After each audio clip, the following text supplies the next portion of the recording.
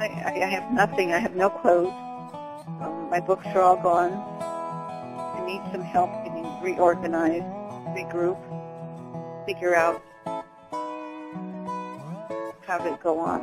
I don't even know what to ask for help. I'm sorry. But I do need help. And I don't know what to say. And I used it formally as Martha Ann Francisca Vallejo Gettigan. I am a Californian. I was born in San Francisco, raised in Menlo Park, went to Menlo Atherton High School, went down south to Immaculate Heart College and back to St. Mary's College. I feel that I have been, in the last 10 years, the holder of the candle for my family's history. My great-great-grandfather is General Mariano Guadalupe Vallejo. His father came in 1769 to California, and so my family has been there ever since then. I did music and theater all my life until my dad passed away, and I moved to Sonoma, decided to do music and theater with California history. I have been working on and dedicating my life to California history and the women of the Anza expedition, history of the Southern Patwin Suism, and also the family of the Vallejos. I have moved 12 years ago to a little place more than 60 acres in Hope Valley, California, where I had a 3-bedroom and a double wide that I had over the years since I decided to do history, collected hundreds of California books, working on the research on the Native Americans.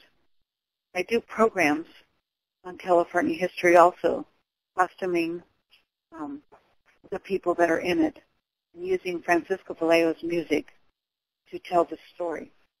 I'm in the middle of telling the story of the birthday of San Francisco.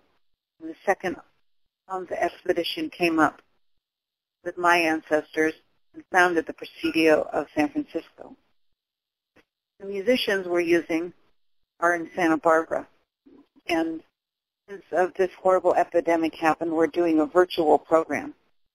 So I had intended to come down to Santa Barbara to rehearse with the musicians and bring the 2 soldado costumes I had for them. I was going to leave Thursday the 20th. On August 19th, we had a warning to be ready for evacuation where I live. I've been through 3 other big fires where the flames actually came very, very close.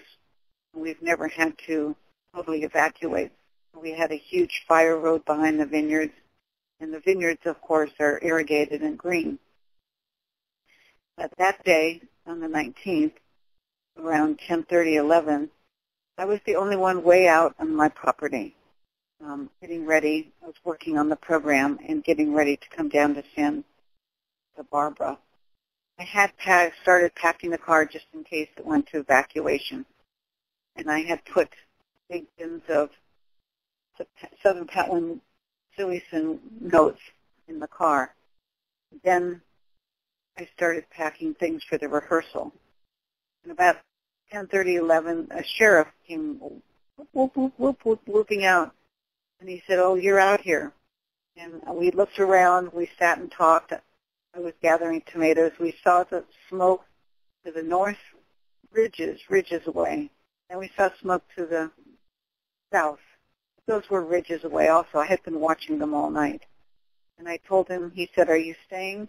And I said, "Well, I'm leaving tomorrow for Santa Barbara for, a program." He said, "Maybe you should think about going now." The wind was really, really blowing. He said, "But those things are far away." So I decided to leave. Actually, he gave me about 15 minutes. So I finished packing the car with my purse and my clarinets and just things because I thought I'd be back in a couple days. This is no big deal.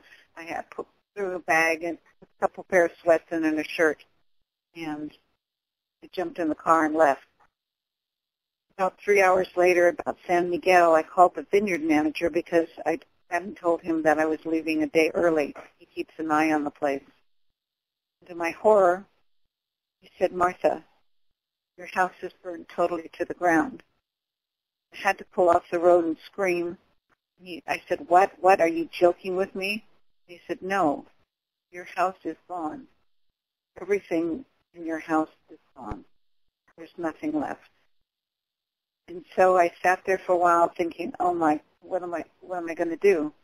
My whole life was there, my research, even my clothes, when I give lectures or I do things.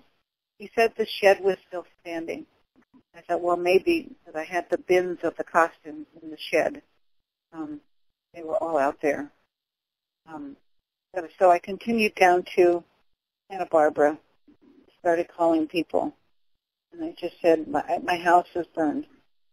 And we went on with the rehearsal, and then I came back up to Coal Valley. You could only get in. Coal Valley was closed off. The Silverado Trail, nobody was allowed in because of the huge fires. And apparently an ember had caught my house. It was the only one that caught fire. Sheriff led me up to the property, and he gave me 20 minutes to look at it. And so I had a fireproof safe with some documents, and General Vallejo's ring in it. Found the safe, put it in the car, had to go meet the sheriff. Took the safe to a locksmith. He opened it and it was all ashes. He's nothing. Except when I sieved through it with my fingers, I found the ring. But I don't have to go to a conservator to see if it's daguerreotype and things are left. The next day, the owner of the property and I drove up. He had a special agricultural thing, and I had 3 hours to look through things. But there was nothing. All my English china, everything was melted or cracked, and so there was nothing to rescue. So I came back to Santa Barbara, staying with my boyfriend, David Martinez. Still working on the program for September 17th, which will be virtually at noon. That is the only thing that's keeping me sane. I can't even imagine that there's nothing there.